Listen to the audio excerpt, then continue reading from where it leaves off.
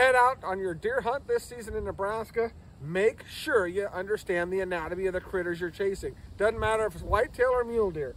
You're looking for that heart-lung shot, not any hit in the tan, but that heart-lung shot is critical for anchoring deer humanely. Go straight up the front leg on a broadside shot, center up on the mass of the chest here, and you've got an incredible shot. If you're a little low, heart shot. A little high, arteries that feed into the heart. A little bit to the left, lungs. A little bit to the right, shoulder bone. All of these hits are going to be lethal in dropping that deer as quickly as possible. If we get too far out here into the center of the abdomen, we start to get in the guts, not a good shot. That's a shot we want to avoid. Not easy always to get to that heart, so broadside shots or slightly quartering away are going to be your best friend out there in the deer woods. Know the anatomy, do a little practice, make sure you're ready for that shot of a lifetime this season.